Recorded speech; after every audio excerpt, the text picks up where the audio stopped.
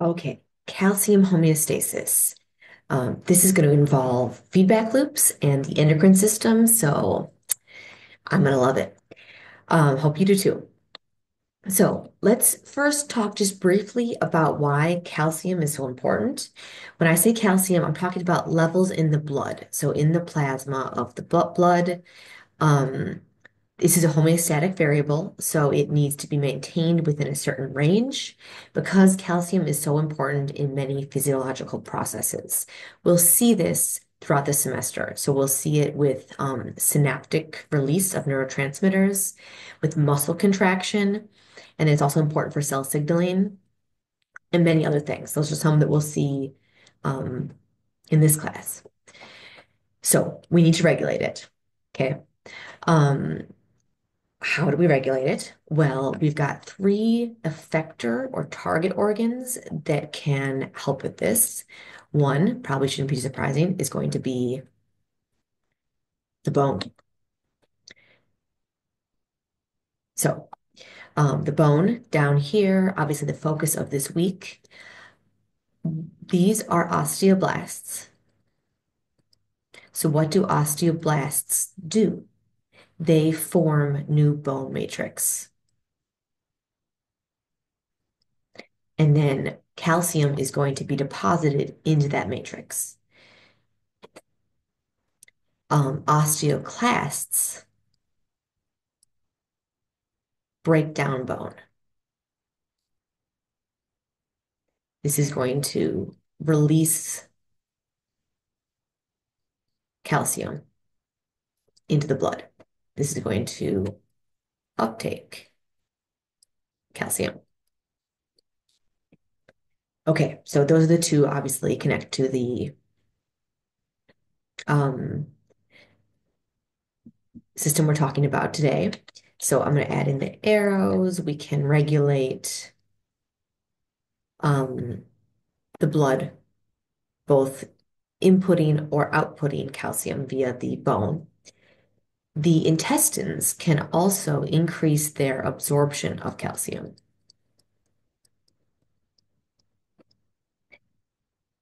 which would thus increase the amount in the plasma, taking in more from the diet. And lastly, the kidney's intestine, bone, and kidney. Lastly, the kidney, um, calcium can either be lost or retained in the urine. So excreted in the urine, or what's called reabsorbed. So that's retained in the body.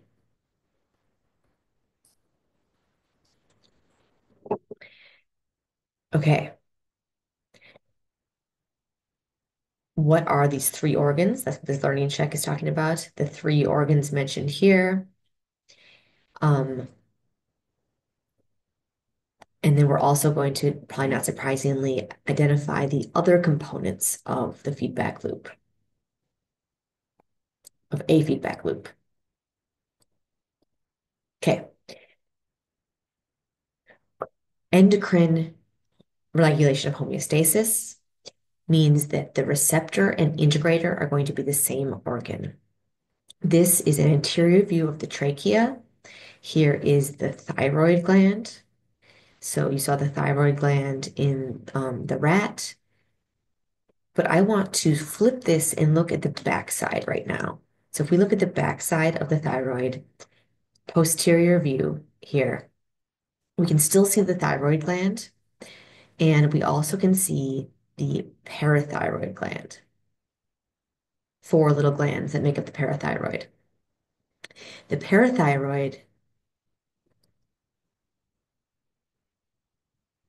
is our receptor and integrator for low plasma calcium. We'll see things for when calcium gets high, it's different.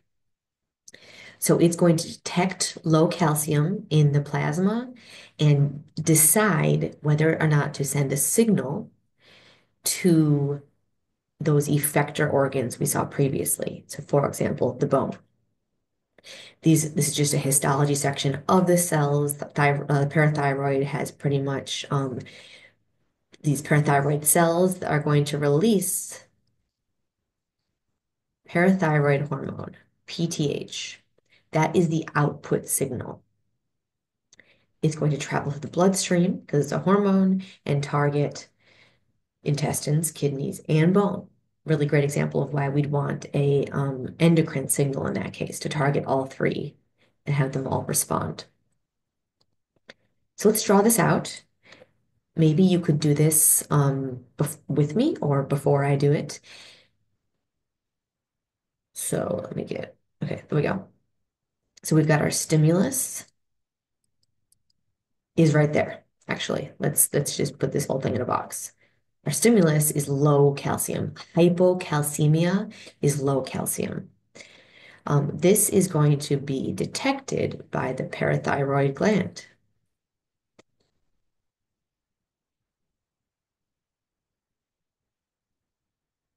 This is going to be both our sensor slash receptor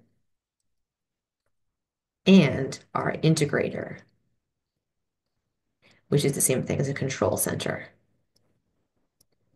Remember, control centers can either be endocrine or nervous system. In this case, it is endocrine. So we've got an arrow there. This parathyroid gland is going to have an output signal, PTH. Let me redo that. Our output, which is going to target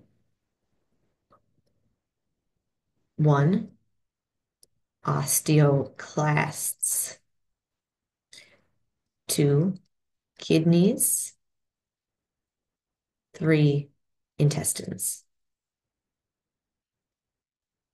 These are three separate target, which is also called an effector.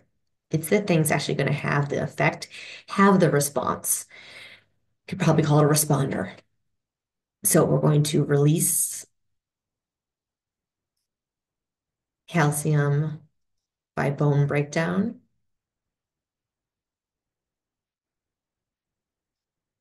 We're going to reabsorb calcium, and we're going to absorb calcium.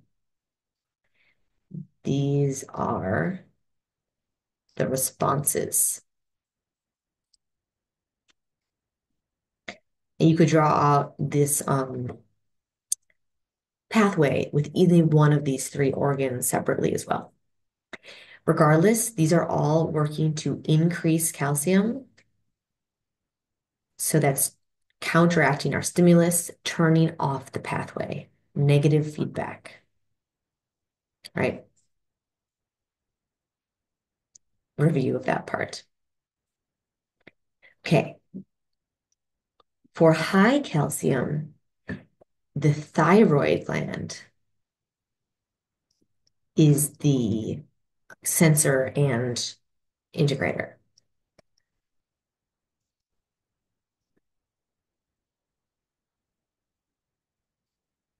Remember, the thyroid gland is here. The parathyroid was located on it.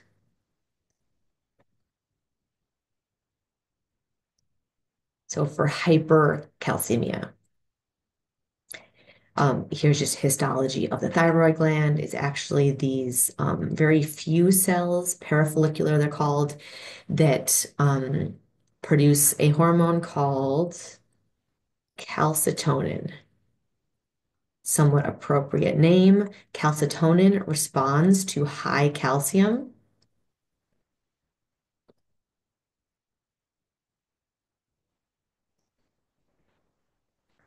I just have this to point out, if you've heard of thyroid hormones, like T3 and T4, those are different than calcitonin. So those would be produced by the follicle and colloid cells, T3 and T4, not what we're talking about right now. Calcitonin is produced in smaller amounts, and it's what responds to high calcium. T3 and T4 do other stuff related to metabolism. So I think you've got the information you need that you could do this. Diagram the response to high plasma calcium, right? High calcium. Um, and just do the bone. What's going to respond in the bone?